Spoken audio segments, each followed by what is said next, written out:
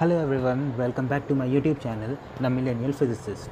Guys, in this channel I upload the lecture videos regarding higher physics of courses like bachelor's and master's in physics and for competitive exams as well. Now, in today's video I am going to start the topic of preacceleration and also going to tell about where does it come from. Guys, this is the important topic of electrodynamics. Now, let's start the video. The concept of preacceleration comes from the Abraham-Lorentz equation. Actually, the difficulties with Abraham-Lorentz equation are like its differential form contains unphysical behavior due to higher order terms in time. So, we want an equivalent equation of motion which is of correct order and exhibits the successive approximations. Abraham-Lorentz equation is converted into an equivalent equation of motion so that the new equation should have solutions which are continuous for the neutral particle, and the limit are such that the charged particle will tend to zero. So, smaller the particle's charge, smaller will be its self-field, and radiative effect will also go in smaller. Later, when we derive the new equation, which is equivalent to the Abraham-Lorentz equation, then that equation is considered as IntegroDifferential equation. Now, to derive that equivalent equation of motion, which we later called IntegroDifferential equation, we have to take Abraham-Lorentz equation. So, Abraham-Lorentz equation of motion is F external equal m v dot minus tau v double dot. Here m is the mass of particle and v dot is the rate of change of velocity, that is according by Newton's law, and tau is the characteristic time, which is equal to 2 by 3 e square over mc cube. V dot is the second derivative of velocity, thus it is second order in time rather than first order. This arises difficulty in runaway solutions.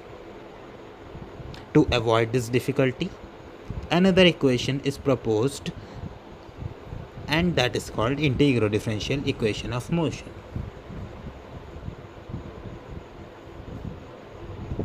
So, if the external force Fext is given as the function of time, then the above equation can be integrated once with respect to time to place the equation in the correct order. So, v dot t equal e to the power t over tau dot ut. This is equation 2. Now, ut equal v dot t e to the power minus t over tau. Now, differentiating it with respect to time, we get here by product rule ut equal minus 1 over tau e to the power minus t over tau v dot t plus e to the power minus t over tau v double dot t. Taking e to the power minus t over tau as common, we get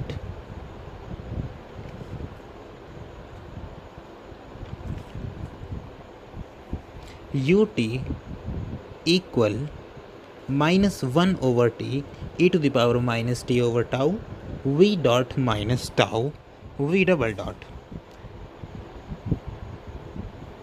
Now, multiplying m in both sides, then equation becomes mut equal minus 1 over tau e to the power t over tau dot m v dot minus t v double dot. Here m v dot minus tau v double dot, this expression is equal to F external from equation 1.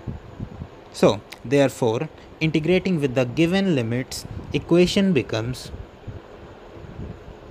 mut equal minus 1 over tau integration limit t to c e to the power minus t over tau ft dash dt dash.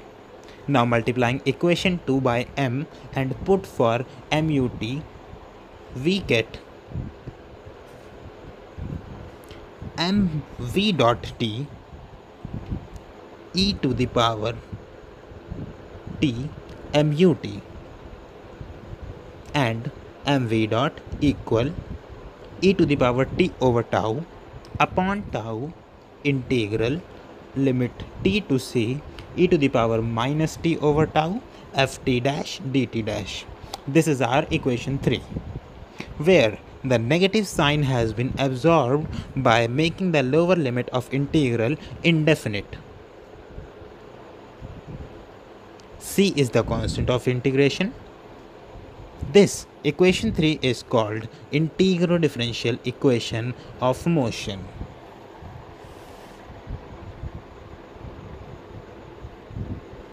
So, it differs from the conventional dynamic equation of motion in that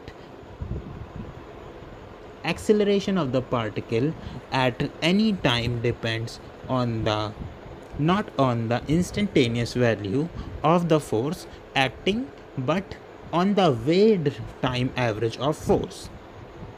I repeat, it differs from the conventional dynamical equation of motion in conventional dynamical equation of motion in that the acceleration of particle at any time depends not on the instantaneous value but on the weighted time average of force. Next point, the factor e to the power t dash minus t over tau in the equation suggests that only the small time interval of order tau is involved, since tau is directly proportional to e square. The time interval becomes vanishingly small as e square tends to 0. It implies that the equation is for unchanged particles, and therefore equation 3 should simply be Newton's equation of motion, which is mv dot equal ft. Here f is the function of t. Let us see how it is arrived at. Let us put s equal t dash minus t over tau and t dash equal t plus s tau, so that dt dash equal t ds with lower limit t tends to 0.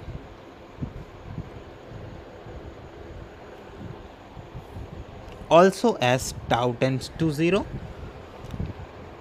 s tends to infinity. Therefore, putting the limit as 0 to infinity in terms of the variable s, equation 3 becomes mv dot t equal 1 over t integral limit infinity to 0 e to the power minus s ft plus tau s dot tau ds. So tau cancel out and equation becomes mv dot t equal integral 0 to infinity e to the power minus s ft plus s tau ds. This is our equation 4. If the force is slowly varying in time, f can be expanded in Taylor series around s equals 0, giving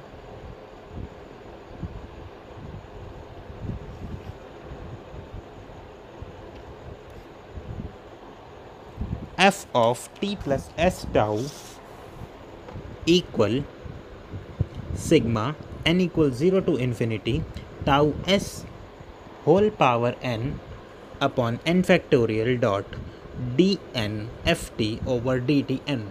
This is our equation 5. So that equation 4 becomes mv dot t equal sigma n 0 to infinity tau to the power n dn ft dtn. This is our equation 6. If we want a term for a neutral particle such that E tends to 0 for tau is also tending to 0, then it can be only possible for n equal to 0. Equation 6 becomes mv dot t equal ft, which is Newton's equation of motion.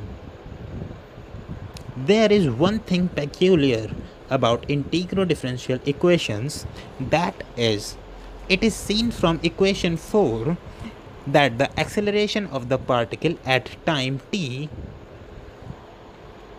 depends on the force which will act at times later than t. It means that the effect is present before the cause, which is not possible. This is the violation of the concept of causality, because